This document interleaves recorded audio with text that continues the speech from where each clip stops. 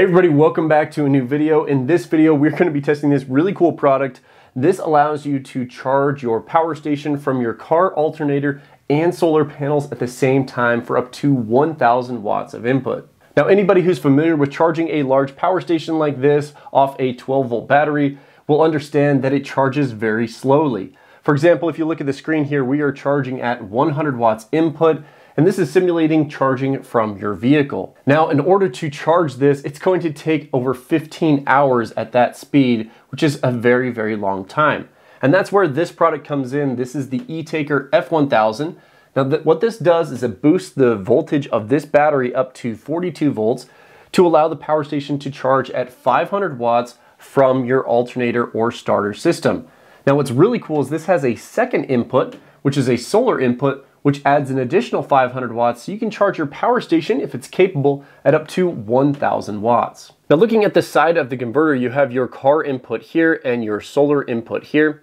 Now, for the car charging, you have an XT90 connection, and it supports 12 and 24 volt batteries. It has that voltage range of 12 to 30 volts. There's also a mode button here that allows you to charge between 300, 400, and 500 watts, and we'll be testing the efficiency of those charging modes here in a minute. Now, for the solar input, this is an XT60 connection. It supports 12 to 48 volts, and it has an amperage input limit of 20 amps. Each of these are capable of 500 watts. Now, this converter is completely built with aluminum. You have some exhaust fan holes right here. The entire thing is covered with these heat sink cooling fins. And then on this side, you have your air intake, a power switch, and also the XT60 output. Now, I briefly want to talk about the output specs for this unit and what power stations this will work with. So this is rated for 42 volts output at 25 amps. So if your power station has a 60 volt input limit, this will work just fine. Now, in order to get the full 1,000 watts, your power station will have to have a pretty high amperage input limit. For example, the Bluetti AC240 here, this one accepts up to 21 amps input, so we won't be able to get the full 1,000 watts, but we can still benefit from the dual input.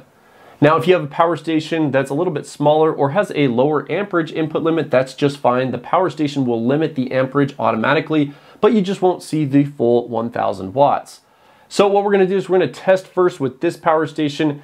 I'm gonna discharge it a bit. We'll test to see how efficient this is and how it works, and then we'll take it outside and do some real world testing. Okay guys, I'm excited to test out the ETAKER F1000. I've kind of set up a lab here where I have the ability to test the efficiency and how this actually functions. So I have a 12 volt battery connected to the car input, and then I have it connected up to the Bluetti AC240. Now that we have everything connected up, you turn it on by flipping this power switch right here. So you can have this connected up to your starter battery all the time. It won't pull any power, and then it turns on if you flip on this switch. Now, once it turns on, you'll have a light indicating the mode or charging speed that it's in. For example, right now we're seeing 300 watts output. If you want to change that, you push and hold it, and then you just tap to change between each mode, and then you just leave it on the mode that you want and it'll save. Now, we have this set to 300 watts charging speed, and if you look at the power station screen, you can see we're charging right around 320 watts. In my first test, I want to see how efficient this charger is by measuring the input power and comparing it to the output power. We have the ability to measure the voltage and amperage of the power going through the input wires, and we also have the ability to do that on the output wires, and if we compare them, we can see the efficiency. So voltage output of the battery is 13.15 volts. Using my clamp meter to measure the amperage going through this wire, we are measuring right around 26 amps. So by doing simple math, voltage times amperage, it gives us 341 watts going into the converter. So now let's measure the power going out from the converter. With an inline voltmeter, I'm measuring right around 39 volts. Using my clamp meter to measure the amperage, we are getting around 8.15 amps. So the voltage times amperage for the output side is 317 watts. So it was 341 watts going in, 317 watts going out, so a total efficiency of around 92.9%. Now, I'd say those numbers are fairly accurate. The converter is just a little warm to the touch. It also has a built-in fan. It's not very loud. Let's see if the microphone will pick it up. So now we know the 300 watt mode works just fine. You can see we're charging still around 320 watts. Let's see how the 400 watt mode does. So we just swapped it over to 400 watts. And pretty quickly it jumps up to 412 watts. So the 400 watt mode works just fine. Let's swap it up to 500 watts. So it's saved here.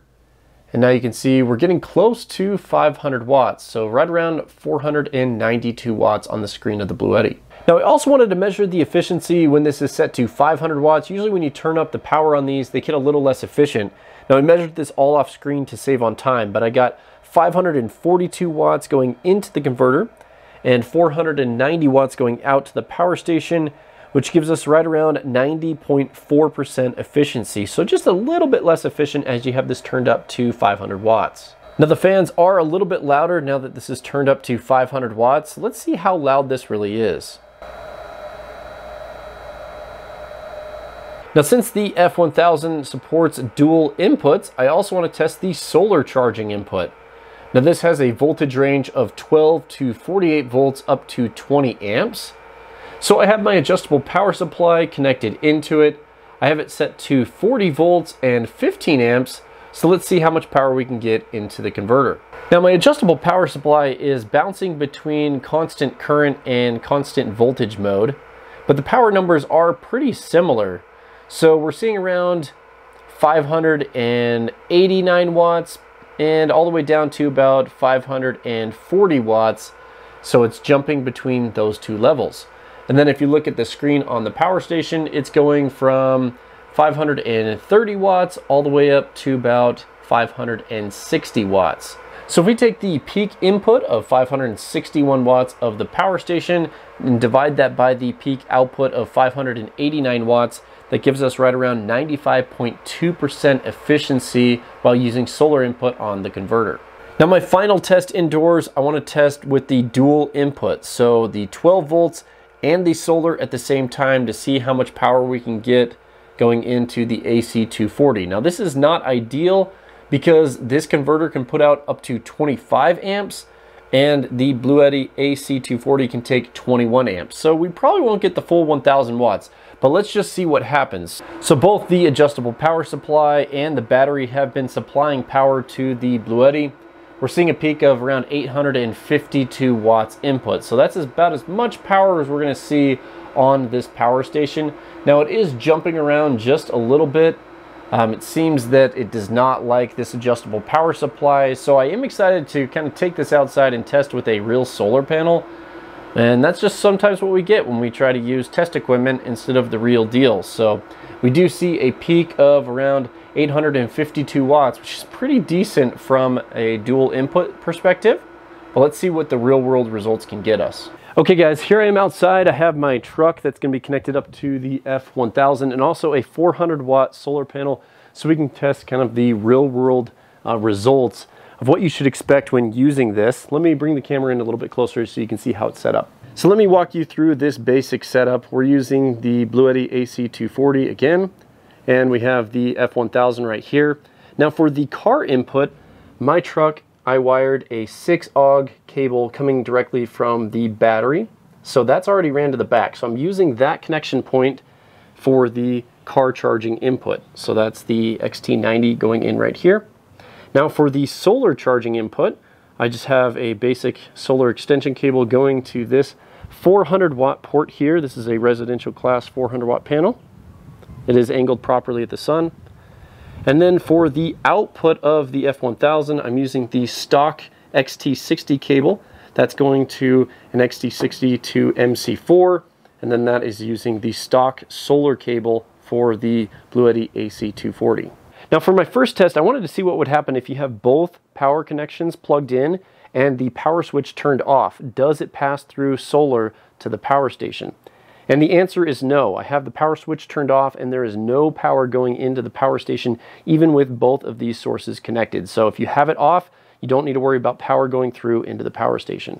So my next test, I want to flip the unit on and see if it pulls power from the alternator setup even with the engine not running. Now, this is kind of a safety feature. You do not want it to pull power from your starter battery when your engine's not running. Now in the owner's manual, it does state that it's going to pull power at 12.5 volts or higher. And you can see my battery sitting at 12.4 volts, so this should not start charging from the alternator. It should only take power from solar. So let's turn this on and we'll see what happens. So if we look closer at the screen, you can see that we are charging with the solar panel right now. We do have a few high clouds and a bit of haze today, so we aren't getting full power from the solar panel, but it is not charging from the car, which is good, and it's charging from the solar panel. So now we know what to expect from the solar panel in these conditions. Let's go ahead and start the truck up and see if we can get more power.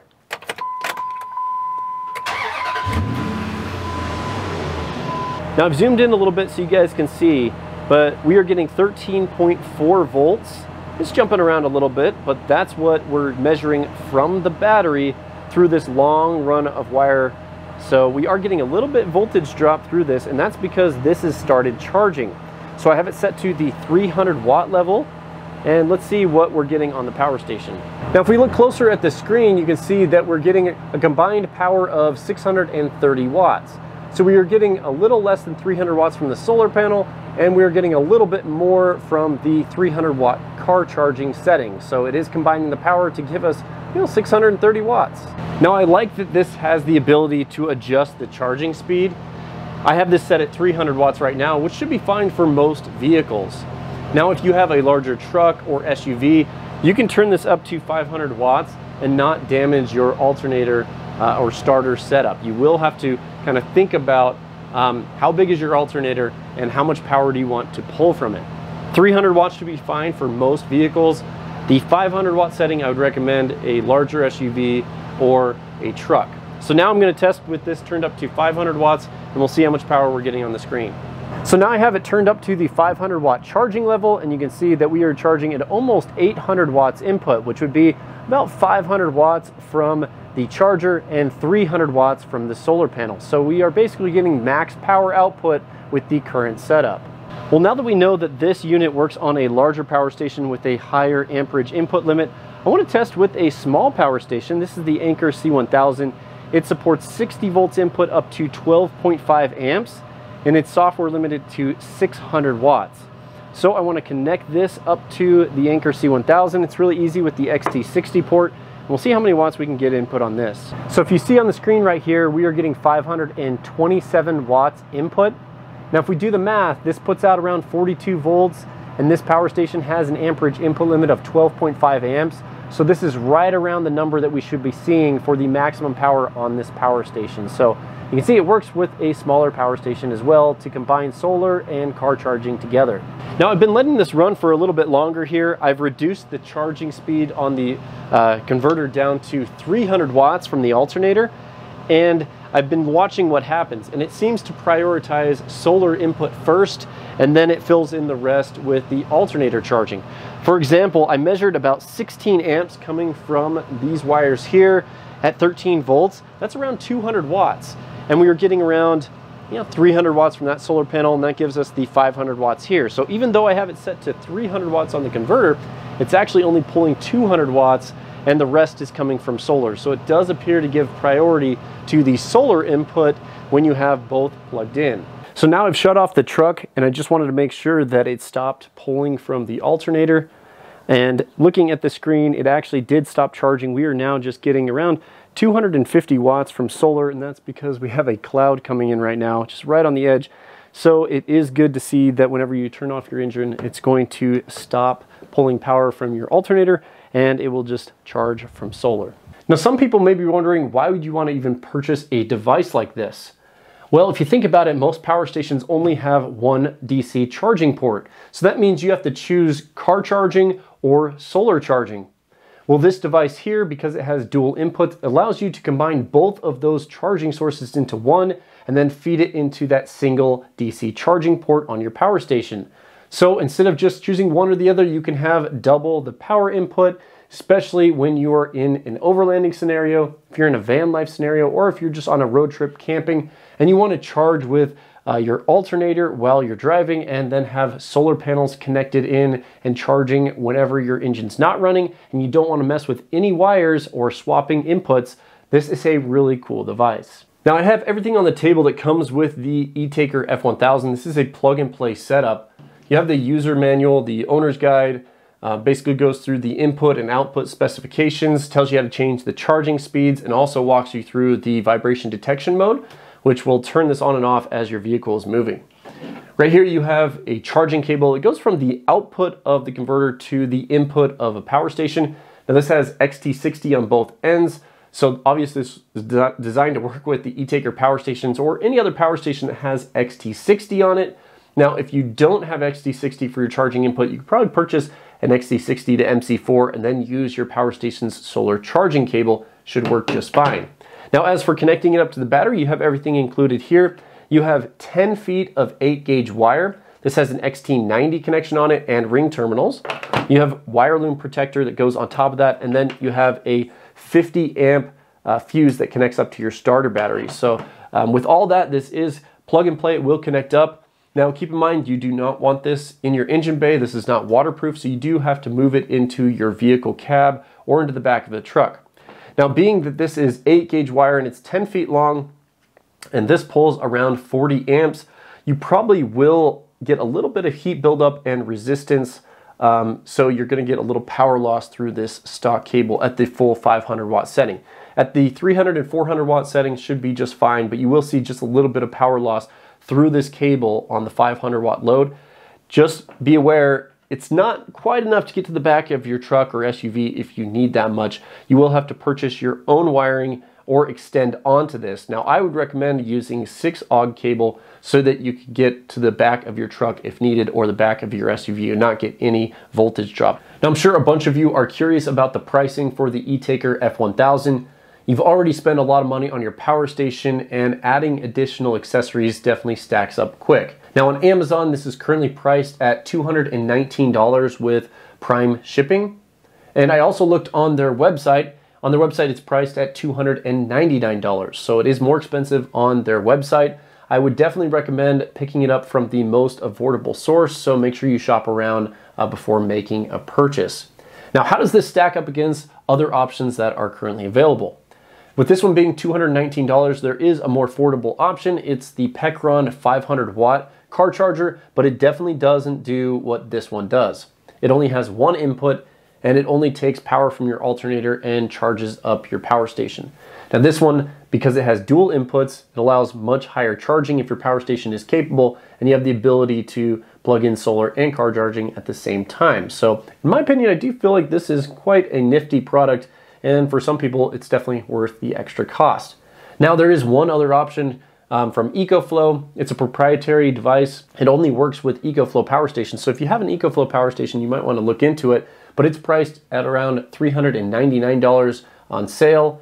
And it does a bit more. It's kind of a bi-directional charging option. So it will take power from your alternator battery and charge your power station, but then you can reverse it in case you have a dead battery. You can take power from your power station and charge your dead battery. So that's kind of cool. It's really exciting to see all these different products coming out and the different features that they have. I love being able to test these and see how they perform. So if you guys have any other products that you've seen, recommend them down in the comments section and I'll definitely take a look. Well, that's gonna do it for this particular video. Thank you, ETAKER, for sending this out for me to test on the channel. Super interesting product. And did you guys know that ETAKER also has some interesting power stations that they make?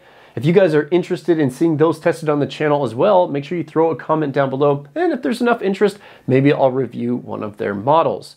Now, I really appreciate you guys sticking around to the end of the video. I will recommend a couple other videos that you can check out. They're gonna be kind of similar to this one. Also, if you have questions about wiring this up, or questions about solar panels or batteries or anything else like that, I do have a consulting service where you can get in direct contact with me.